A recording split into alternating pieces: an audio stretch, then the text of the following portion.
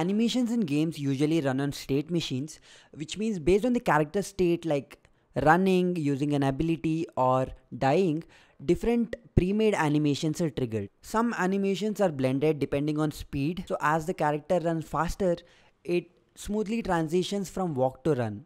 These are keyframed animations, which means bone movements are designed beforehand and don't change during the gameplay. But here's the problem. What if the character is standing on a slope? The ideal animation was made for the flat ground, so now the feet float awkwardly and it breaks the immersion. This is where Inverse Kinematics or IK comes in. IK lets the animations adapt in real time to the environment. A small trace or ray is sent downward from the character's foot, and wherever it hits, the foot aligns to that position. This makes it look like character is actually standing on the terrain.